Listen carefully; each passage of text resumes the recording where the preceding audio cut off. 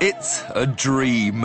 In one garage you keep a 240-mile-an-hour legend, the McLaren F1. In the other, you've got Ferrari's finest achievement, the Enzo, a combined value approaching £2 million. Both of these cars are awesome on the track, but we wanted to know what's it like owning and driving them in real life on real roads. And now, for the first time, thanks to a generous fifth gear viewer, we can tell you.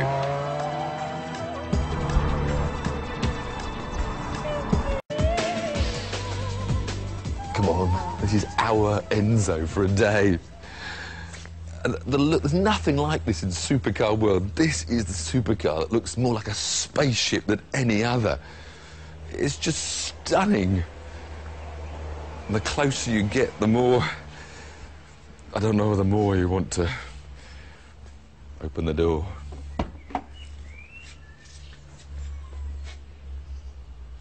And it just invites you, it beckons you to come.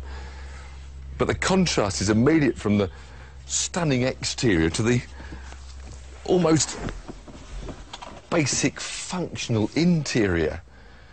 I mean, look at this hinge, a big alloy chunk of metal that's the door hinge, and I've got windy down windows. No carpets, spend all that money and no carpets, but you don't care because you see things like race and mode set. Then you see start. Then you see a key.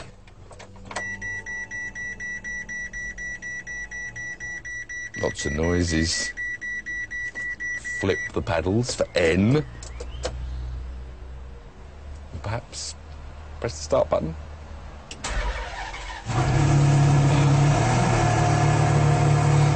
My heartbeat's just got up about 50 beats. And that is coming through the seat into my back and into my spine, tingling up into my brain. And I haven't even touched the throttle pedal yet.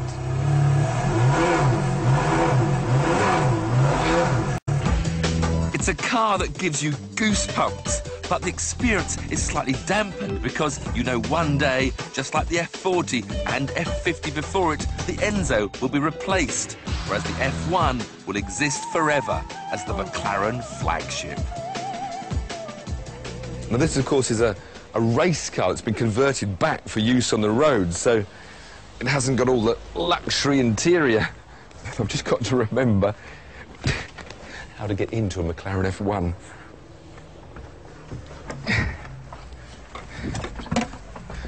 But once inside that brilliant driving position that Gordon Murray created, no beautiful dials in front of me, a race-spec dashboard, and this whole bank of carbon fibre surrounded switches. Time for some noise. Well, music to me. Full race spec master switch. Ignition. Fuel pumps on.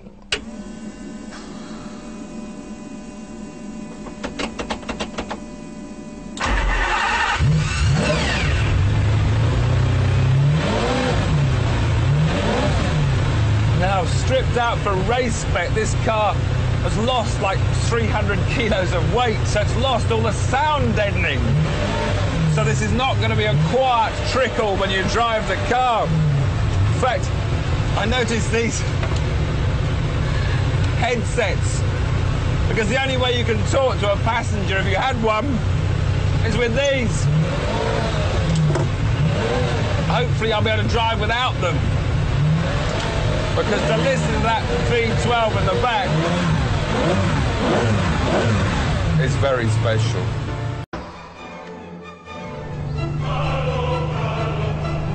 How long is that nose and how near is that concrete?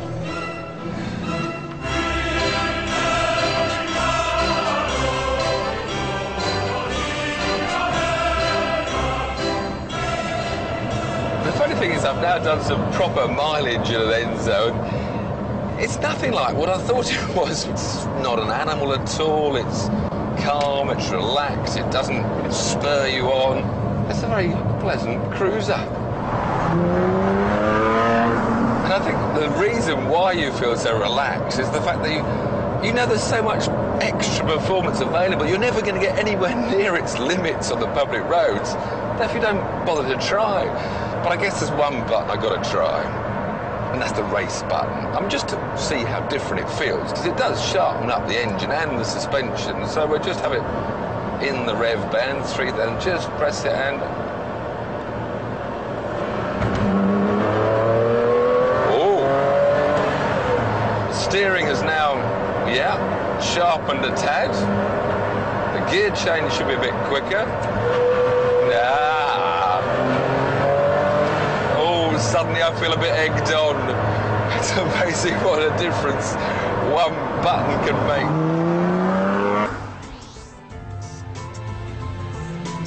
Oh my God, it's got no lock. It's got the racing rack, which is faster, and it's got no lock.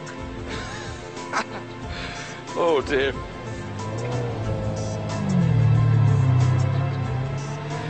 Now, I thought I'd drive this without this headset on, but it is so noisy, especially with the gearbox.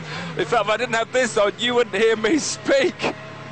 But I have to say, I feel a bit like a fighter pilot taking his F-16 down to the shops. This whole car just is saying, let's go, let's go. White circle with black final lines across it, which means we can now go 3, 2...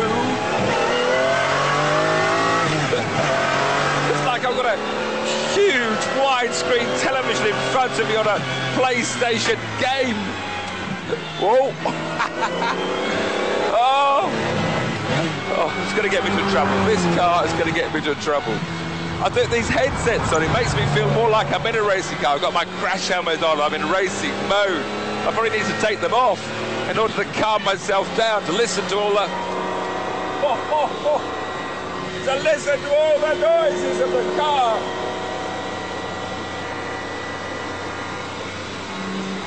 Oh my God. But getting back into McLaren has reminded me what supercars should all be about. And it's all about the driving experience. But most of all, it's just this stunning performance.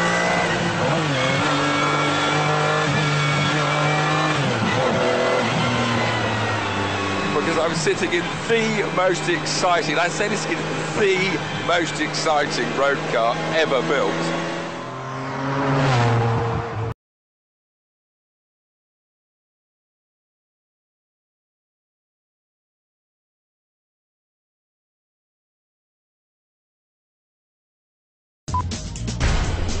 Make a decision right now to roll up your sleeves and go to work side by side with us. I think we got something here.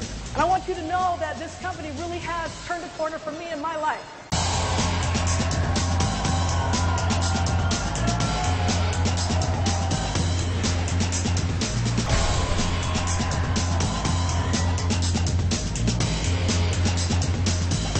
You're standing on the threshold of greatness. Welcome to Zango. It's up to us to go the extra mile.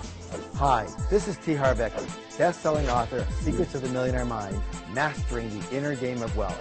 As founder of Peak Potentials, one of the fastest-growing business and personal success training companies in North America, I have helped 500,000 people transform their lives.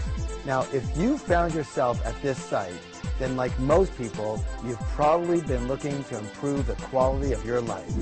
And if that's the case, then pay close attention to what the next gentleman you're about to hear from has to say.